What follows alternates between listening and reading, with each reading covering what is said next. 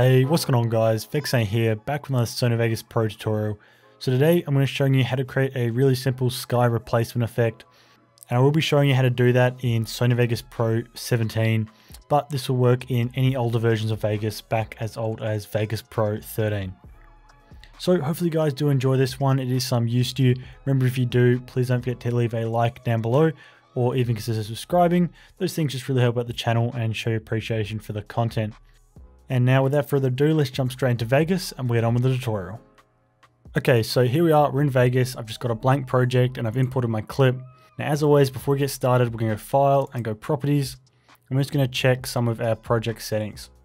So for me, the clip I'm using is a 1080p clip, which is gonna be 1920 width by 1080 height. That's gonna be what most of you wanna use.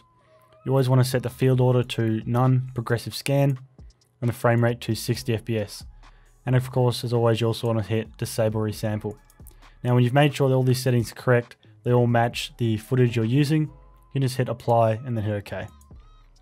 So for this tutorial, we're going to need to use 4 video layers. So what we're going to do is right click over here on the left and hit insert video track, and just keep going until you've got 4 tracks here.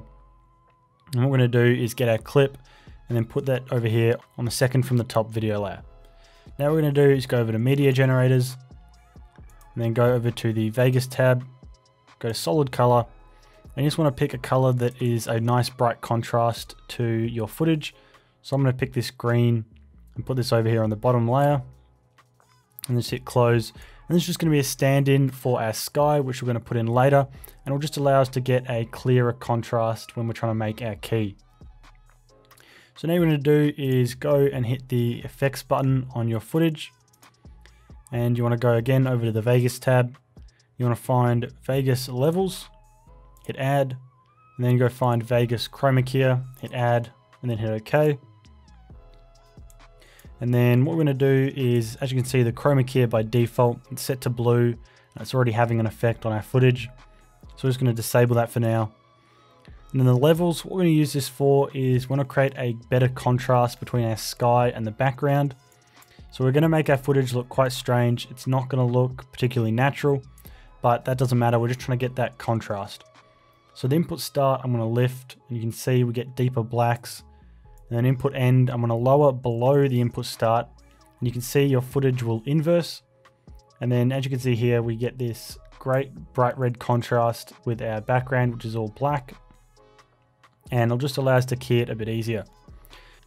Trying to remove any artifacts like this up here. So what you're trying to get is a solid color across the whole sky. So just change these until you get that. So just want to make sure you get that balance between the two.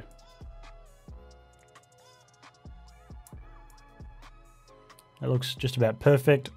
And once we're done with that, I'm going to go over to our chroma key. And again, we're just trying to get a key right now. So it doesn't matter that the footage is all, totally ruined basically, because we're going to fix that later.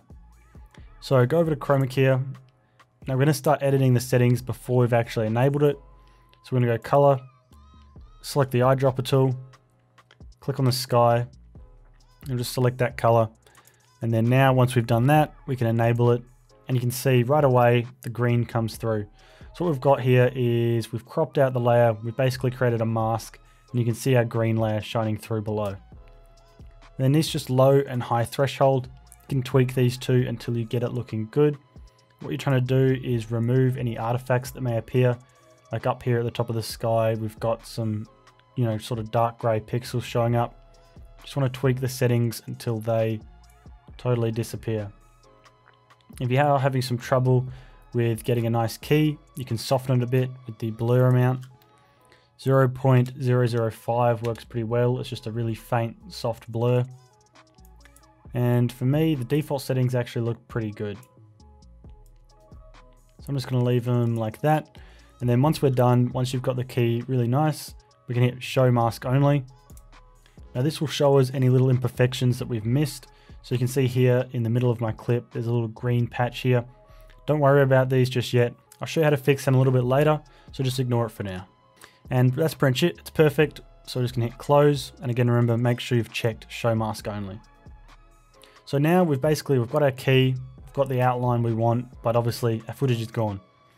So what we need to do is we need to make a child layer with the original clip, but a lot of you guys won't have these buttons showing up by default. So what we're going to do is hit this menu over here, the more options, then go down to edit visible button set. And what we're going to do is enable track motion, enable compositing mode, enable compositing parent and compositing child. Click all of them, hit OK, and you'll see a bunch more buttons show up now. So once we've done that, drag your clip, just a fresh version of it, down to the third layer, hit make compositing child, and then go back to the first clip we edited, and then set the blending mode on that to multiply mask. And as you can see straight away, footage comes through, it's how it's supposed to look, and all of the things we did with the levels aren't showing up anymore. But of course we still do have these little artifacts here, a little bit of green showing through. So in order to fix that, we're going to drag another fresh version of the clip on, put it on the first layer, click on the event pan crop button over here, and all we're going to do is create a mask, select a rectangle, and then just select the bottom half or so of your footage. So our little green bit that was showing through was right here about halfway, so just make sure the rectangle is above that, but make sure it's clearly below your skyline. And all this is doing is it's basically just filling in the bottom half of the footage below the skyline to make sure no bits of green are peeking through. So with that, the effect is pretty much complete, but you probably don't want to be using a solid bright green sky. So what we're going to do is go down here and just delete that layer, and then we'll get this solid black. And then I'm just going to drag in my sky texture and put it on that layer where the green was. Now you'll probably see it doesn't line up super well. So we're going to hit the track motion button that we enabled earlier, and we can just move that until it fits. And you can select the corner to scale it if need be, or scale it the other way and just get it to fit nicely with your footage.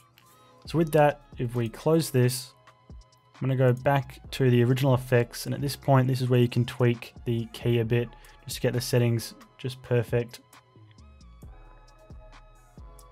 And then we're going to add a little bit of blur, and you can just spend as much time as you like on this trying to get it really perfect, just like that. And we've got a nice crisp key along the edge here. So if we go back to the beginning of the clip and we just hit play, as this plays through, you can see I've got our sky effect coming in. Really great effect, really nice crisp key, worked really well. And that's pretty much it. It's that easy. So that is it. That is the sky replacement effect we've created.